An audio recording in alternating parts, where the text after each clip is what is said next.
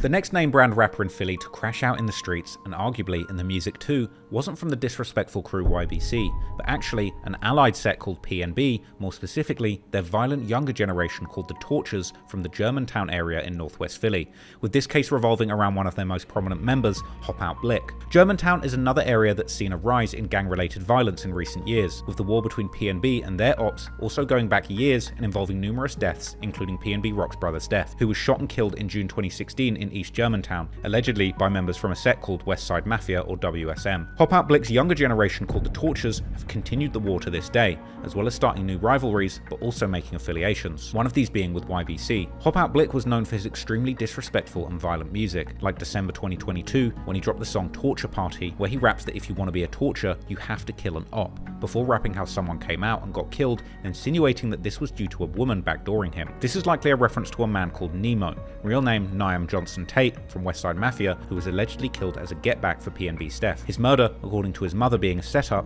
where someone would lure him out with a phone call, and at the end of the video, someone from the Tortures can be seen peeing on the street sign of West Sharpnack Street, which is in West Side Mafia's hood. Torture Party would later become HopOutBlick's first song to hit 1 million views while he was already locked up. Then there's the song Big Tortures, released in early March 2023, with a music video and lyrics of the song including numerous mentions of how he's killing his ops for Lil Jar, real name Jar Custis, a 16-year-old who was killed all the way back in 2017, with a guy named Gunner allegedly claiming this murder, which is why he would, according to HopOutBlick's raps, be killed by PNB and Tortures some years later. In an all too familiar pattern in this story, once again, Jar wasn't even reportedly the intended target, but was hit because he would bravely run towards the fire to get his young cousins to safety. Back home, the Germantown section of Philadelphia was the scene tonight of an emotional vigil memorializing 16-year-old Jai Custis.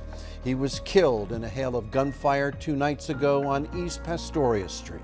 Action News reporter Christy Aletta was live at police headquarters tonight. Christy, you have learned that Custis was taking heroic action just before he was shot. That's right, Jim. Jai's family says that he in fact ran towards the gunfire to get his younger cousins out of harm's way, not knowing in turn that he would lose his life. He said, if I get shot, I get shot. Speaking for her granddaughter Kia, Melinda Custis says those were the last words her grandson Jai Custis said to his 13-year-old cousin as he ran towards East Pastorius in Banton. A bullet grazed Kia in the arm and pierced the 16-year-old in the back, ending his life. This could be a whole different story. We could be planning for 2 films. He ran past his house, which he could have ran in, but the other little children were still out. So he was making sure that the other children got to where they needed to get. His family calls his actions heroic and don't believe that he was the intended target. Only collateral damage and the ongoing gun violence gripping city streets. On April the 26th, 2023, HopOutBlick would release the song and music video titled Shake the Switch, where he would continue his usual wild antics, before also mentioning at the end of the song how he just got his gun hot, presumably from doing a shooting, and that he's trying to swap his Glock. As it just so happens, only 2 days after the release of this music video on the 28th of April 2023, it would turn out that HopOutBlick was indeed looking to get a new gun, but unfortunately, he and his friends weren't apparently interested in a fair exchange. Around 3:35 PM, police would respond to a shooting near the intersection of Comely and Palmetto in northeast Philly. When they arrived, they found an absolutely brutal scene, with 3 teenagers laying shot to death, all in different locations around a house and the front sidewalk on the 5900 block of Palmetto Street, with one of the victims being found on the porch, another just inside the house, and a third on the sidewalk. A 4th victim would also be dropped off at the Jefferson Frankfurt Hospital, but he would fortunately survive. Police would find a gun at the scene and identify a car used to transport the surviving victim to the hospital. According to paperwork posted on Reddit, the car would then attempt to flee from the cops, but would crash about 2 miles from the shooting scene. In the car, police would arrest 2 teenagers who would turn out to be friends of 2 of the victims. One of these youths would turn out to be on electronic monitoring while on juvenile probation, and the cops were able to use that data to locate him inside the house during the shooting. Then, someone who had been in the house during the shooting would provide a statement to the police explaining exactly what had taken place. According to the witness, there was a pre-planned meeting at a house on Palmetto Street where 5 people arrived at the home to purchase and/or swap some guns. In the house, the buyers would give $1,000 for 2 men to buy a gun, but before any gun was produced, shots would ring out from the direction of the front door, to which one of the buyers would respond by seemingly shooting in that direction. When the smoke smoke cleared, the witness would observe 3 people shot, one of these being one of the supposed gun sellers who was laying down on the front porch and breathing heavily, another one of the buyers who had responded to the original shooting who was now laying down in the living room and bleeding heavily too, and the third one, also one of the buyers, who was also shot in the chest, this likely being the person who would be taken to a hospital and survive. A later report on the event would identify the 3 dead victims as 17-year-old Malik Ballard, also known as Leek or Leaky, who was found on the front sidewalk, and a 14-year-old by the name of Salah Fleming, also known as Dirtbike La, who was found in the living room, both allegedly from a set called 20th Street or No Chills from the 20th and Montgomery, as well as Khalif Freghi, also known as Leafy or Switchy, allegedly from the PNB or Tortures set, who was found on the front porch. The paperwork posted on Reddit would also reveal that the supposed sellers of a gun had first arrived at the property about 50 minutes prior to the shooting, according to security cameras. This would end up being the house of the 2 sellers, cousins Tyree Lennon, also known as PNB FA, and Taj Lennon, also known as Baby Stu. Although the sellers would still access the house from the back alley, with Baby Stu climbing to the kitchen deck before letting others through the rear basement, however, some minutes before the shooting, some of the sellers appear to exit from the back and go back to their cars, during which at least 2 of them swapped their hoodies. Khalif Freghi, aka Leafy or Switchy, and none other than Kaiser Reeves, aka HopOutBlick, before re-entering the house from the back. Soon after, shots can be heard ringing out before the sellers exit from the back and flee with their cars. However, sometime later, Reeves, aka HopOutBlick, would actually return to the scene with a man named Kevin Yip, better known as BD from the Tortures, to check on Leafy, but the 2 would seemingly quickly realize that he had likely already passed away. However, the defense has argued that the surveillance camera videos are incredibly grainy, making it questionable if positive identifications can even be made. Sometime after the shooting, BD would make a shocking post on his Instagram story, posting a picture of Leafy, saying how they got a 2-for-1, and he's fine with that, meaning that they may have lost Leafy, but it was worth it as they were at least able to take out 2 of their rivals. Following the incident, people on Reddit would also say that HopOutBlick was dead himself, with people even comparing the streets to basketball again, saying that Blick and his friends got hit and that his ops might have made a 4-point play, with some saying that hanging out with Dull probably caused his death. But of course, HopOutBlick was not dead, although he would soon be in big trouble. In early May, only a few days after the shooting, police would give an announcement that they had identified 2 of the people who were now wanted for the shooting from the Tortures side, cousins Tyree Lennon and Taj Lennon, aka PNBFA and Baby Stu. At 4 o'clock, wanted in connection with the shooting that killed 3 teens. This afternoon, authorities are asking for help finding 2 persons of interest in Friday's shooting. Take a good look at the 2 people Philadelphia police are looking for tonight. On the left, Taj Lennon, just 15 years old. On the right, Tyree Lennon, who's 22. The 2 are cousins and persons of interest in this triple homicide in Longcrest. The shooting started around 3:30 on Friday on the 5900 block of Palmetto Street. Today, police revealed that 2 groups of mostly teenagers arrived at this house a short time earlier. Based on the information we received, they go into a house on that block for some sort of transaction. At some point during their meeting, gunfire erupted, resulted in 4 shooting victims. Killed were 14-year-old Salah Fleming, 17-year-old Malik Ballard, and 18-year-old Khalif Freghi. A 16-year-old was also shot in the chest, but managed to run out of the house and is now in the hospital. We believe they're some sort of friends. What type of friends they are, it's questionable. Shortly after that shooting, police located a black Ford Edge and arrested a 15 and 16-year-old in connection to the shooting. But tonight, police need help finding 2 more people they say have prior convictions.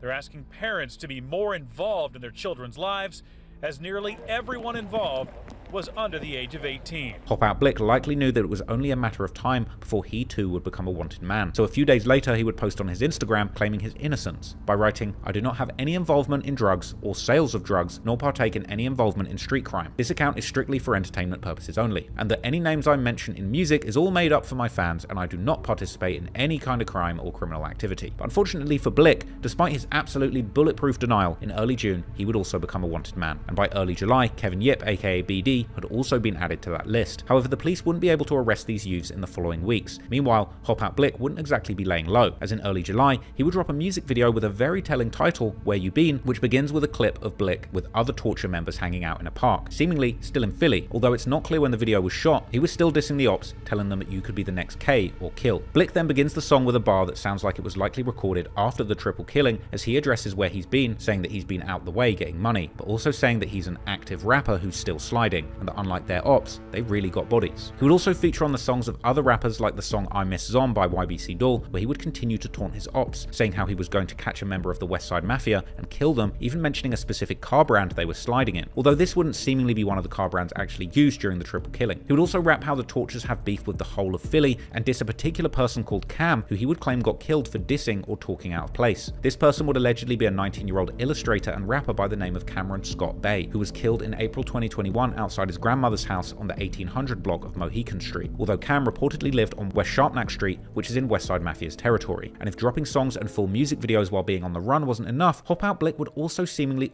do interviews, one of these getting dropped in early July, where HopOutBlick can be seen with none other than PNB-FA, the interviewer beginning the video, asking where the two have been, then responding, they've just been out the way. Yo, it's Fed Baby. Real Fed Baby. But I'm here with Look his ass.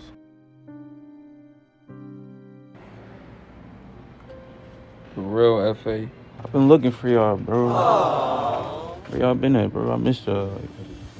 I ain't been around. We just been off the radar. Nobody really looking for us, for real. We just don't do social media. Waiting for that shit. What about you, Blake? Where you at? Chill out, y'all. I'm about to read art, like you said.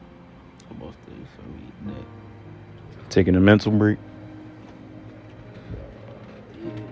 The pure audacity of the interview wasn't lost on the audience, who would make comments saying, "Isn't this man wanted?" and how the vibe during the interview was pure regret, how they looked very stressed, and mentioning the intensity of being on the run but still posing with guns during the interview. Indeed, PNB-FA would say during the interview how everyone should stay away from the street life as it only comes with a lot of pain, which is what rappers and gang members always tend to say during interviews, but unsurprisingly given the circumstances, in this case, it really seemed that he meant it. School, get y'all diploma, do whatever the y'all gotta do to make your family happy. It ain't nothing in the street, but a lot of pain, sleepless nights, making your family upset, all that shit. Just keep doing you. Everybody gonna love you for who you is. They ain't accept it. Only 5 days after this interview dropped, on July the 6th, PNB-FA, aka Tyree Lennon, would be arrested and charged for the shooting. Meanwhile, Blick would keep releasing music, in fact, putting out an entire album in mid-July, aptly titled Don't Believe the Rumors, which begins with the song PTSD, where Blick raps truly schizophrenic bars, first saying how he's innocent and is getting framed for the murders of Salah Fleming and Malik Ballard, aka La and Leaky, and he then later specifies that he's on the run for 2 homicides because people are lying on him, saying that he's innocent and even specifying in an ad-lib how he's never killed anybody, before immediately flipping the script and now rapping how the cops think he's in hiding, but really he's sliding, and that they hit someone with an assault rifle and he started flying. The same theme would continue on other songs, making even Chicago drill rappers like Lil Jeff and Q50 seem tame in comparison when it comes to self-incrimination. In the song Snitch K, the chorus is seemingly all about the triple killing, that Blick once again claiming that they've been framed and that they'd never even shot anybody, before seemingly calling the 4th shooting victim who would survive a snitch and saying how they could have actually had 6 people dead in an alley. This either referring to the triple killing, where there would in fact be 5 people present from the buyer's side, according to the witness, or another shooting. He then says how he's riding around with Baby S, likely referring to Baby Stu, aka Taj Lennon, before going on to say that one dude is supposed to be dead, and when he got grabbed by the cops, he immediately begun telling on murders, perhaps again referring to that 4th victim. The verse in the song is even crazier, with Blick starting to say how they're not beefing with the No Chills as they got the cops involved, then once again claiming that he's getting framed and that the other side is lying and that he wasn't there during the shooting. Blick then appears to forget everything he just rapped and then continues to rap how someone had a gun on their waist, but they took it off them, and that they don't dare talk about Switchy, aka Leafy, because the Tortures gave them double coffins, and that the Tortures hop out and start shooting, and the victims try to run, but the Tortures catch them. And if you don't start shooting, you're going to see your friends dying. Before again repeating that he's on the run for 2 homicides because people are talking, but they're just lying to the cops because Blick is just an artist. But somehow, Blick had even more self-incriminating songs in the stash, one of these being called Took a Risk, which he would either leak himself or it would get leaked by someone else sometime during the summer of 2023. And in the song, Blick raps how Salah, aka La, got hit in the chest, so he started spitting blood, while Leaky got left dead on the sidewalk, before specifying that the Tortures have 2 new victims, who they call Double L, La and Leaky, and that they throw down L's for these 2 and throw L's up for their friend Leafy. He then continues to say that Salah should have used his gun, but he didn't, and that Leaky was just in the way, so the shooters left him leaking. He would then also say that he should have known that someone named Chill was going to tell because he was scheming, but that you would have also thought that he died the way he was bleeding. This again seemingly being yet another reference to the 4th victim who survived. The Philly law enforcement must have been listening to these songs with very mixed feelings. On the one hand, Blick was laying it all out there like he was Jim Carrey and Liar Liar, seemingly incapable of not saying what was on his mind, mind. But on the other hand, he was still on the run, making the police look like fools with his insane online antics. But then, in late August 2023, something would happen, and the local drill media would begin to post that Blick had passed away again, and his ops like Westside Mafia and CCK would immediately hop online and start trolling. Got his number. Like, yo, this can't be true. That's why they said that. Why nobody smoking? No. Yo, Famo, you can come get high with me, bro. That's what I was doing. I was rolling. I'm rolling. He trying to get that phone call. He not answering. He not going to answer it. Nah, PNB might be broke after this one. Broke. Lil Ron, I'm about to slide. They said Blick was the money getter for PNB. What? Yes. No, they breadwinner got killed like 2 years ago. No, chill, slow that shit. Chicken and waffles, the reality check. Yeah, that's a good gun right there. Chicken and waffles, the reality check. Come on. Old South Philly dick. Suck the old South Philly dick. Suck the old South Philly dick. Three buckets, all them pegs. All them pegs. Pegs. Huh? Go ahead. Play that. Didn't know. Oh, somebody call it. Yo, play it over. Play it over. But once again, Blick was not dead, and not long after, he would hop on Instagram Live with none other than YBC Dool to show nothing had happened, and that the ops had probably killed an innocent person instead. We just had to pull the ops card real quick. No, like, we just had to see if they was going bluff. We knew they was going bluff to y'all though. They just hopped out on they hopped out on the innocent. Call me talking about, bro, you wanna know how many times he got hit? Bro, hey, yo, he said, yo, I'm about to call your man killer right now. He said, I'm about to call your man killer right now. I said, hey. What? Just killed the innocent. Bro, you got my phone ringing, Blick. Like, no. Hey, Blick, this the second time, Blick. Get it, bro. Why do you keep cooking innocents and claiming it's me? I never felt in my life. An unreleased song titled I'm Still Alive would later be leaked, where Blick addresses the rumours of him getting killed, as well as once again indulging in some top-notch self-snitching, rapping how he went to sleep and woke up to the whole of Philly saying that he had died, and that the ops tried to claim that they smoked him, but he's not like La, so he's not going, as well as saying that the ops are killing innocent people to try and get him, before saying that some people thought they were his friends, but they were wrong, this being likely another reference to the bias side of that alleged gun exchange. Later in the song, Blick seemingly begins to have two personalities once again, as he's seemingly simultaneously confessing and denying having any part in the triple killing, saying how he has a warrant out for murders but he's still in the hood, and that someone thought they were locked in with him but they misunderstood. And he then once again claims that he's innocent for the murders and that he's never killed anybody, before saying that if you ever go on a hit, don't leave any witnesses, and that people keep telling him to rap but he's just been shooting people, and that he doesn't know why other dudes are claiming like they've put in work in the streets while they're lying, because they did no getbacks for the two members from No Chills that quote unquote we put in the dirt. Then, only a few days after the rumours of him being dead, Blick would drop another self-snitching anthem titled Double Coffins together with a music video, a truly demonic lullaby that barely even has any drums or bounce, just a haunting ambient melody, and Blick seemingly confessing to his crimes back to back, with one commenter describing the song as the most demonic crash-out music that they had ever heard. In the track, Blick raps how young boys died for playing tough, and that Leafy let off a switch because he noticed that someone from the buyer's side did a wrong move, but continues to say how the Tortures gave the belt to No Chills and gave them double coffins, and how these young boys thought the Tortures were cool with them until they double-crossed them, before again saying how Switchy, aka Leafy, noticed what the buyers were planning, so he started shooting, and how they could have stood over someone but left him crawling, this likely being a reference to Leaky, who was found dead on the sidewalk. Blick then also once again claims that the witness is lying to the cops, so he's trying to kill him, before also claiming that they shot him from the stomach up and questioning how he can still be walking after that. A few days after the release of Double Coffins, Blick would appear in another interview where he and the interviewer would refer to him as the most wanted. I'm my bag, man. Most wanted. They know I'm still outside though, feel me? I ain't hiding. Whole time I've been slime. Already know, man, this is gonna be a good one for him, you saying? So America's Most Wanted, you know what I'm saying? So no, but go ahead, introduce yourself to the people who ain't too familiar with you. You already know it's HopOutBlick. The interviewer would also recount Blick meeting the rapper T Grizzly and how Grizzly had told him that he has that indictment music, to which Blick would respond by saying that his music is just entertainment. He said you had that indictment music.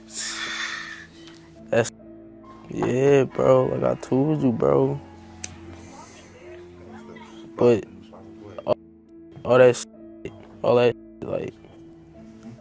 I told you, like all that entertainment, so like all that just for the fans, it's like that's real. Then, the following day, a rapper called Sani Goon from the Clappers with a K, part of CCK, would drop a diss towards YBC and their affiliates like the Tortures, where he would actually play the role of a defense lawyer for Blick, asking how is he calling himself Hop Out when he has never killed anybody, and saying that he's false claiming bodies. By now, Blick's raps had gotten to the point that given the chance, his next hit might have been his actual written confession. But Blick wouldn't get a chance to drop another song as a free man, because only 5 days after the release of Double Coffins, and 3 days after the release of that interview, he was finally arrested on September the 7th, 2023, with someone posting a photo of him getting captured online. And soon, newspapers would report how he had been charged with 2 counts of murder, attempted murder, robbery, illegal gun possession, and other related crimes. And in the aftermath, pictures would also circulate of him in jail. And in 2024, the case would begin to make large headlines once again, as the trial against Blick and PNB FA would be given the green light to move forward. These reports would also reveal that still in May 2024, Taj Lennon aka Baby Stu and Kevin Yip aka BD were still on the run, but it seems that both have since been captured too. The HopOutBlick case is one of the most brazen examples of self-snitching that one could imagine, but it was also incredibly disrespectful to rap about what happened. It seemed that Philly was reaching new lows compared to its twin city for gang violence, Chicago, but nothing would be more disrespectful than Mr. Disrespectful himself, who at the end of 2023 would get creative in the most demonic ways, after one of his enemies was killed just working an honest job at a McDonald's restaurant, with Doll and his friends returning to the McDonald's restaurant over and over